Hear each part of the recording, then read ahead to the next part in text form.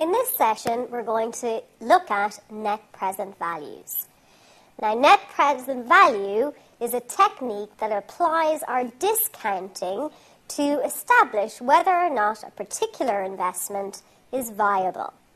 When we look at net present values, what we want to see is, are the future cash inflows greater than the initial cash outflow, taking into account the time value of money.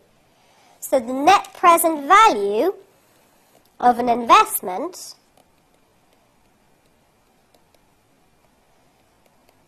is equal to the sum of the net present values of the cash flows. The easiest way to become familiar with net present values is to look at an exercise. So let's do just that. We're told then a company is evaluating a project that has the following cash flows. It will purchase a machine on the 1st of January 2011. So we'll take that to be the present time, T0, for $50,000, and will receive net cash flows each year from the trading activity as follows. So the year ended 31st of December for 2011 through to 2014. So the first thing we're going to do then is plot this on a little timeline so that we know exactly what's going on. So we have T0, the present moment in time. We're told we're going to spend, so we'll have a cash outflow of $50,000. At the end of 1 year, so T1, we're going to have a cash inflow of $20,000. At the end of another year, so T2, we're going to have a cash inflow of $10,000. The end of another year, T3, we'll have a cash inflow of $20,000. And at the end of another year, this brings us to 2014, the end of the year, T4, we'll have a cash inflow of $15,000. Now, what we need to do is look at these future cash inflows. $20,000 received 1 year from now is not the same as getting $20,000 now. So we're going to have to use our discounting technique to discount all of these future cash flows back to their present value in today's terms. Now, in any net present value question, the most efficient way of doing it is to set up a little table for yourself. So we want to look at, for each year, starting with the present. So we say year 0. What I mean is today. And subsequent years. We want to look at the cash flow, calculate our discount factor, or just lift it off the present value tables, and then calculate the present value of that cash flow. Now, we've been told in the question that the company can borrow money at 10%. So our discount rate is 10%. Okay, so let's fill in our table. First of all, right now, what is our cash flow going to be? That'll be our initial cash outflow of $50,000. What is the discount factor for $50,000 paid out now? If it's paid out now, we don't have to discount or consider the time value of money because it's not a cash flow at some point in the future. The discount factor for time period 0, so the present time, will be 1. Therefore, the present value of that $50,000 cash outflow is just the value of the outflow multiplied by the discount factor. Okay, so in 1 year's time, we're going to have a cash inflow of 20,000. Now we need to consider the discount factor. We know that our discount rate R is 10%. What's our number of time periods? What's our value for N? Well, if it's 1 year from now, surely the value for N is 1.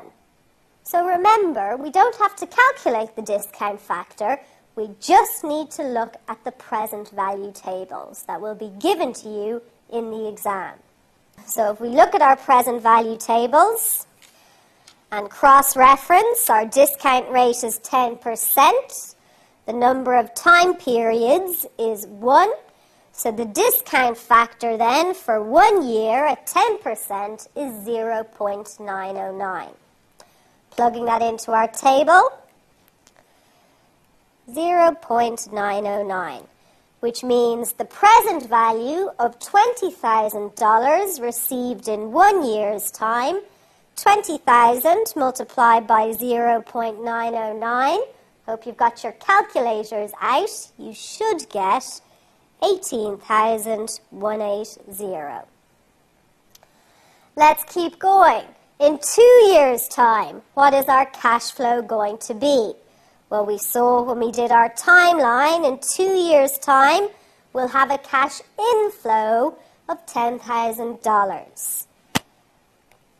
So if we add that in, we've got $10,000.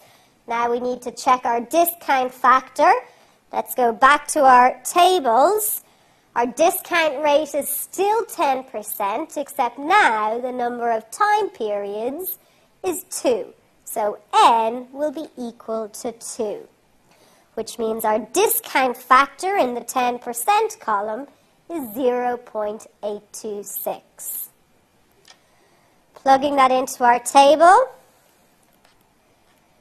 the present value then of $10,000 received in 2 years' time is 8,260. Very same again for year 3.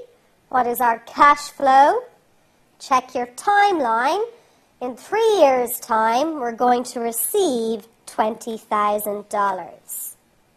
Looking at our tables again,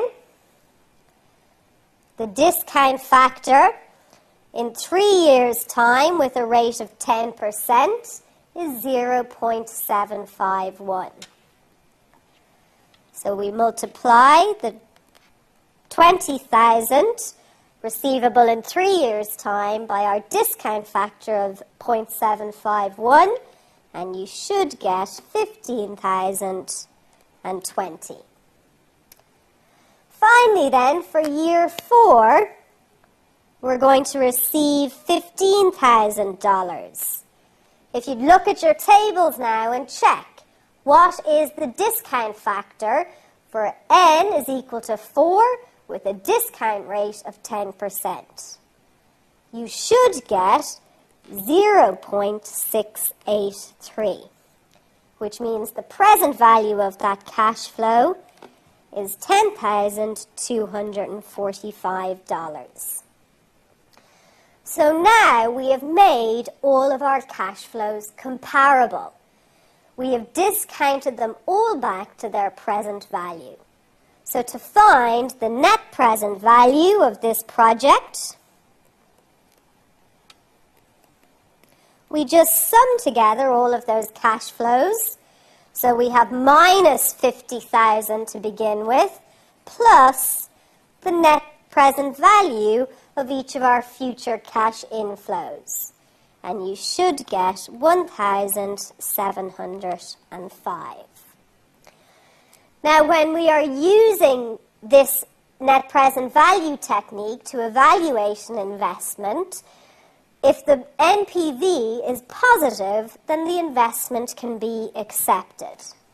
So a positive NPV would indicate accept the project, because overall the cash inflows are greater than the cash outflows. So it follows then, if we have a negative NPV, we would reject the project.